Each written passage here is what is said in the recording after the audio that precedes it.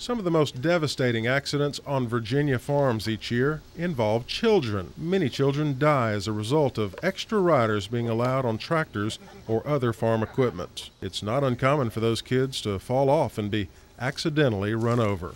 Farm safety officials with Virginia Farm Bureau say tractors are designed with one seat for the operator of the tractor, and the work at hand requires the full attention of the operator.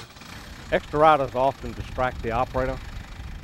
Least little bump or some unexpected occurrence, we have an extra rider to fall. Stone says no tractor can be stopped instantly, and the results unthinkable. Well, with an extra rider, think about if you were to run over a bee nest. When the bees start stinging, would you be able to protect yourself as well as look out for the other person? These little problems can turn into huge problems.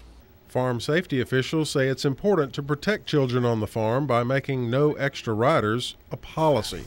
You can start by saying no and explaining the dangers to children.